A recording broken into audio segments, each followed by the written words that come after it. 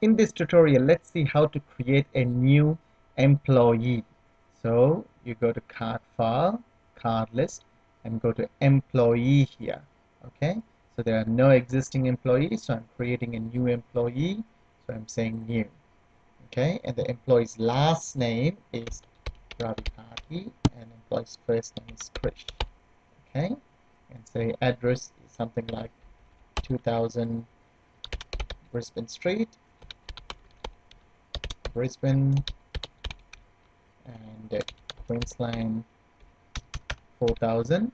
Now putting the postcode and this information, address, city, state, and postcode information is very important, because if you don't put this information for any reason, when you're doing the pay summaries at the end of the year, it will not allow you to print it. Okay, so it's a good idea to have the information ready when you're trying to insert a new employee. Okay, so that's the information there, and that's phone number. It's something like 0404040404. Okay, and the email address is again very important, so I would say here accounts at Fish Party, or something like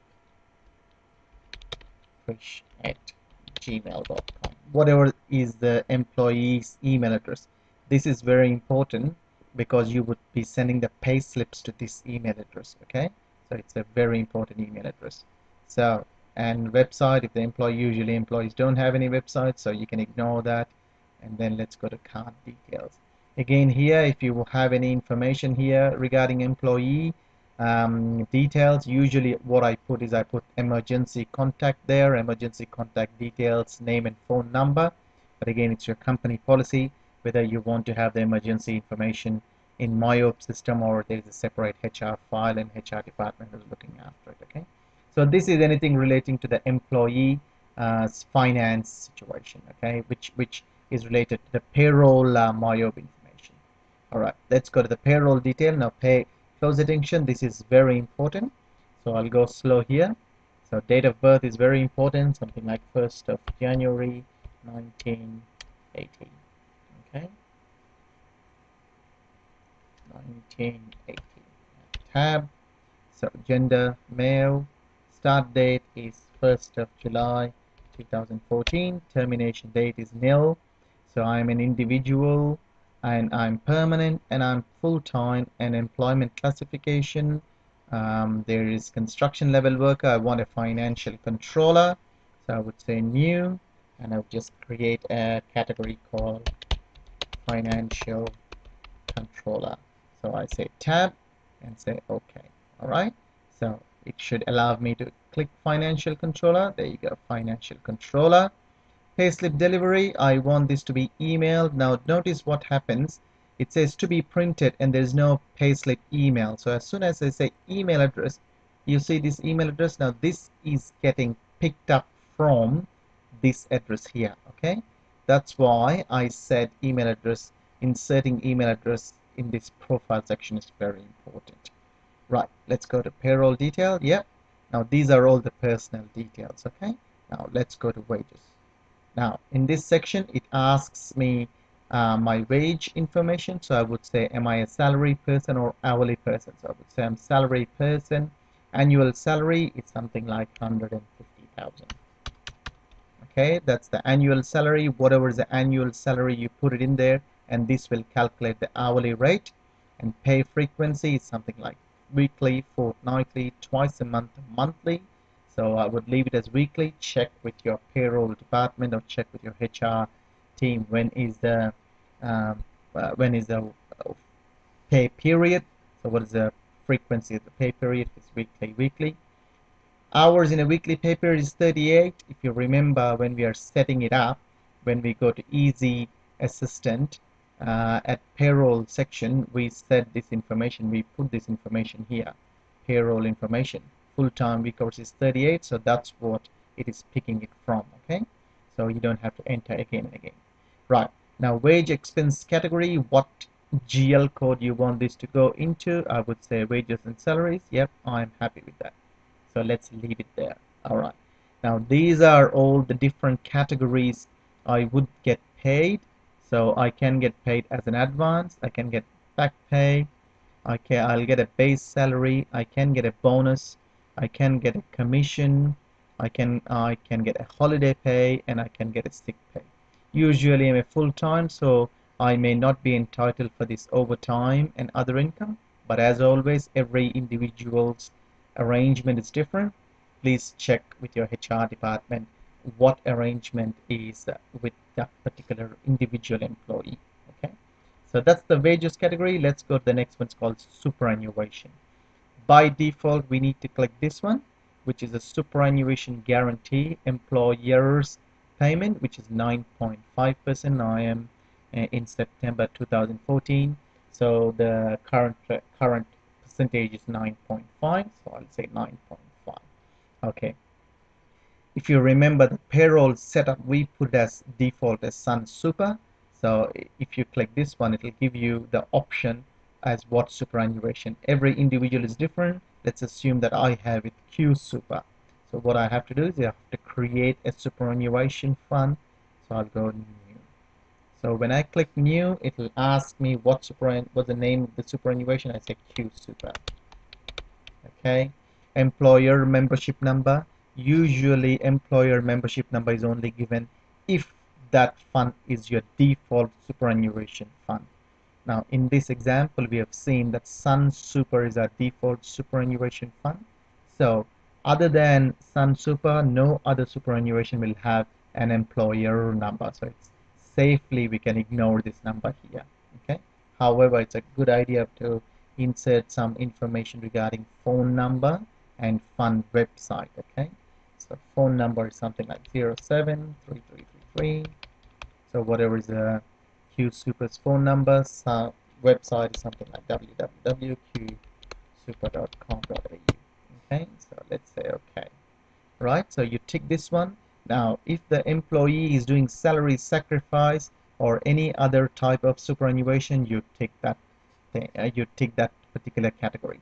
So in this example, I'm showing you a simple employee setup, so I am not ticking any of that. I will show in advanced tutorials how to do in-depth payroll. Okay, right, in this example I am clicking the Q Super here.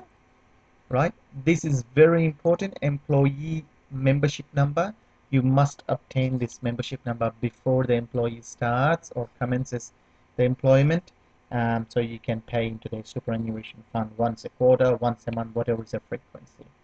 So I'm putting 1 2 3 4 5 6 7 8 9. That's employee membership number. Okay, that's a superannuation. Let's go to entitlement. Right, now I am eligible to get a holiday pay and a sick pay, so I will tick both of them. What it means is that the system will automatically calculate the percentage as we did the setup. So let's click what setup did we do. Yep, it equals to 7.69% of my gross salary.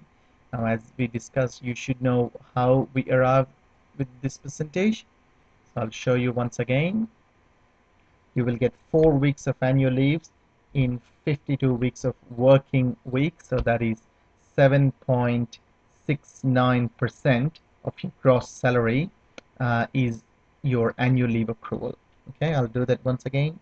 4 weeks divided by 52 weeks times 100, so that is 7.69% you will accrue annual leave on your gross salaries. Okay, so let's say okay, and the sick leave is exactly the same calculation. It is 2 weeks divided by 52 times 100. Okay, 3.84, 3.84. Okay, if you notice at the end, you should have a symbol called percentage there. Okay, so let's say okay. So I have ticked both of them under entitlements. I'm a full-time employee. I am entitled to get 4 weeks of annual leave and 2 weeks of sick leave. Let's go to the next section called deductions. Now the quite common deduction is the union fee and one-time deduction, employee purchase and advance repayment. So in this example, I'm not ticking anything, I'm leaving it free, but it's quite common that you would have a union fee deduction. Okay, the next one is employer expenses. Usually you can tick the work cover here and you can insert a percentage here something like 2% on the gross salaries, or you can tick it for this particular employee, or you can untick it and your financial controller would do an accrual for work cover.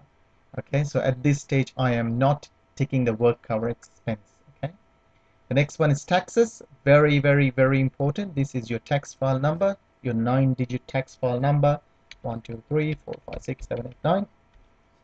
This is very, very important, your tax file number. The next section is the tax-free threshold. There are different categories. When the employee is filling his tax file declaration form, he'll tell you, he'll inform you, he'll advise you if you need to hold for his HECS debt or financial supplement debt, or if there are any other arrangements with tax office. Okay, so there are a lot of categories here. Get your financial controller's advice or your tax accountant's advice on what to click here. Usually you would click this tax-free threshold. The way I would advise the employees is, if the employees are having 2 jobs, usually the job they are earning less money, you would click that as no tax-free threshold. Okay, so there is a no tax-free threshold here. As you notice, you see no tax-free threshold. What it means is the tax would be calculated from the first dollar the employee earns, whereas if you click tax-free threshold, that means on the first $18,000 or whatever the tax-free threshold is there, the employee will not get tax deducted on that amount. Okay, once again, get your financial controller's advice or your tax accountant's advice on that one. Okay, so you should always follow what the employee has suggested you or advised you on his tax file declaration form. You need to follow that advice. Right, that's regarding taxes. Now next one is standard pay. Leave it as it is, and pay history, it will be 0 because we haven't paid this employee yet. And then time billing, again it will be 0. Okay, so we have looked at the payroll section, payroll details. Let's go to the next one. Again, a very important section. If you are paying with check, you click check account. If you're paying with electronic payment, which is their bank account, you can put into their bank account. And there is an option that you can actually put 2 bank accounts here, and you can give what percentage you want this to be split. Is it 75% in one bank account and the remaining value in this bank account if the employee wishes to have 2 bank accounts credited with his payroll? But in this example, I will make it as 1, and to make it easy, the BSB number I can put as 1 2 3 4 5 6. Bank account number something like 1 2 3 4 5 6 7 8 9. Bank account name would be Krish Ravi Party. That's the employee's name, and this is the statement text which will appear on employee's bank statement. So I would something like KRPTY Ltd, because this is the employer's name, so I want this to appear on my employee's bank statement. Okay, so this is how it's going to appear.